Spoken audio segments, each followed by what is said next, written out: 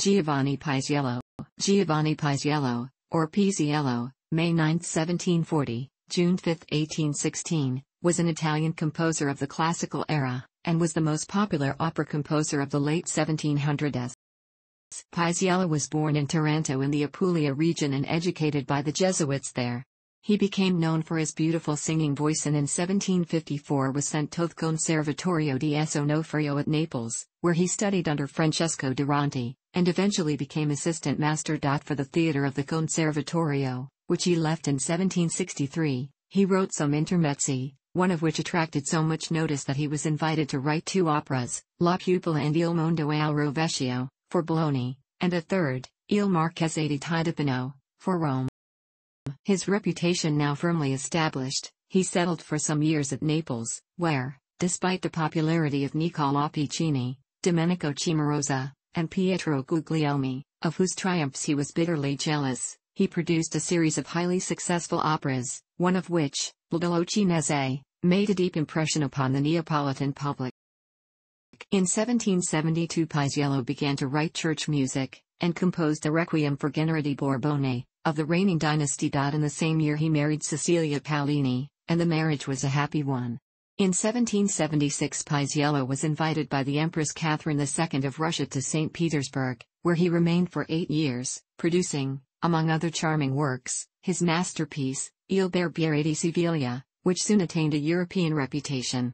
The fate of this opera marks an epoch in the history of Italian art, for with it the gentle suavity cultivated by the masters of the 18th century died out to make room for the dazzling brilliance of a later period.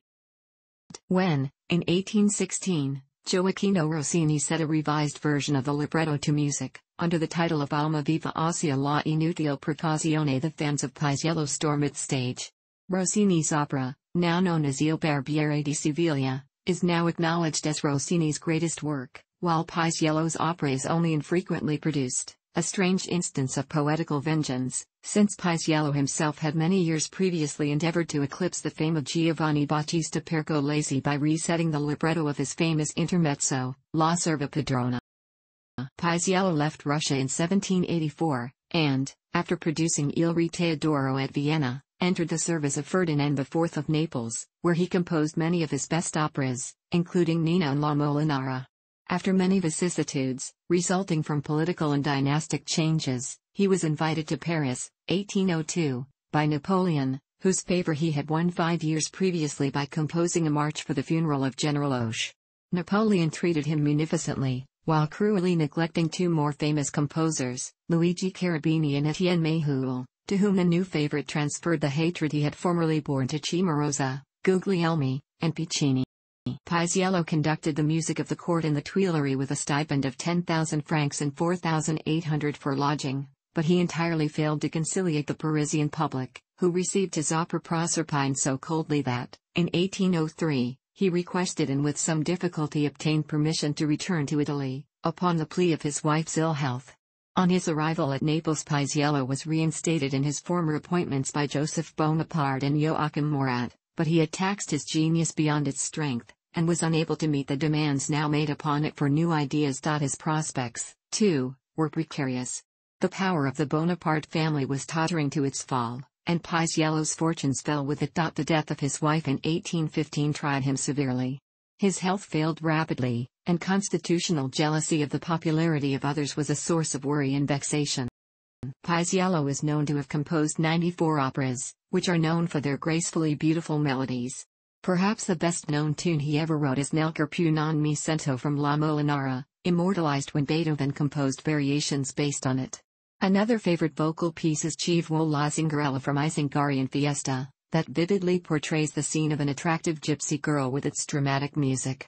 Paesiello also wrote a great deal of church music, including 8 masses, as well as 51 instrumental compositions and many standalone songs.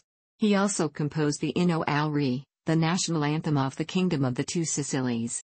Manuscript scores of many of his operas were presented to the Library of the British Museum by Domenico Dragonetti. The Library of the Girolomini at Naples possesses an interesting manuscript compilation recording Paesiello's opinions on contemporary composers, and exhibiting him as a somewhat severe critic, especially of the work of Pergolesi. The Concise Grove Dictionary of Music notes that Paisiello was one of the most successful and influential opera composers of his time. Most of his over 80 operas are comic and use a simple, direct and spirited style, latterly with sharper characterization, more colorful scoring and warmer melodies, features that influenced Mozart. His serious operas have less than the conventional amount of virtuoso vocal writing. Those for Russia are the closest to Gluck's reform approach. Paisiello was primarily an opera composer. His instrumental works are therefore imbued with a similar vocally conceived melodic line, granted they may be lacking in the sophisticated counterpoint and motivic work of Haydn and Mozart's music. This characterization, however, does not do justice to the extreme drama and topical contrast in all his works, such as the Piano Concerto No. 4 in G minor. CD Naxos 8.557031. Francesco Nicolosi, piano, Collegium Philharmonicum Chamber Orchestra, Gennaro Capobianca, conductor. Essentially, he had mastered all the techniques which made for good opera, and this made his works widely popular and admired throughout Europe. Works composed for Napoleon's and King Joseph's chapels. Thanks for watching.